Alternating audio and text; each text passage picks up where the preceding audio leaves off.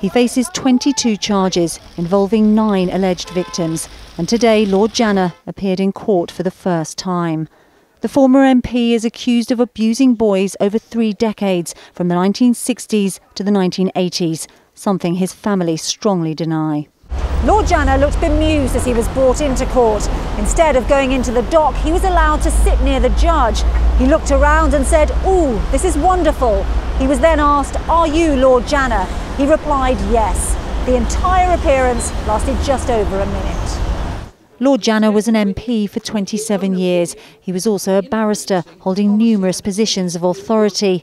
The 87-year-old now has dementia, and in extraordinary legal wranglings over 8 days, his lawyers argued he shouldn't have to appear in court, saying it would be barbaric and uncivilised. But today the judge lost patience, telling his lawyer, "Even if I have to have him arrested, this matter will be resolved today. I'm warning you, stop messing around."